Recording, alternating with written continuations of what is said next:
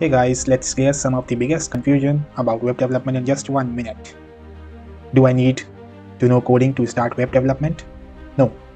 You can start with simple tools like WordPress or Wix. But if you want to build real websites, yes, HTML, CSS and JavaScript are your base. How long does it take to learn? Honestly speaking, around 3 to 6 months if you are consistent. Just 1 to 2 hour daily practice, then you will be shocked how fast you grow. Can I get a job or earn money as a beginner? Absolutely yes. Start freelancing with small projects or build your own portfolio site. Companies love proof of work, not just certificate. Remember this. Is AI going to replace web developers? No, not at all. AI can assist you, not replace your creativity. People still need humans to design experiences, not just websites.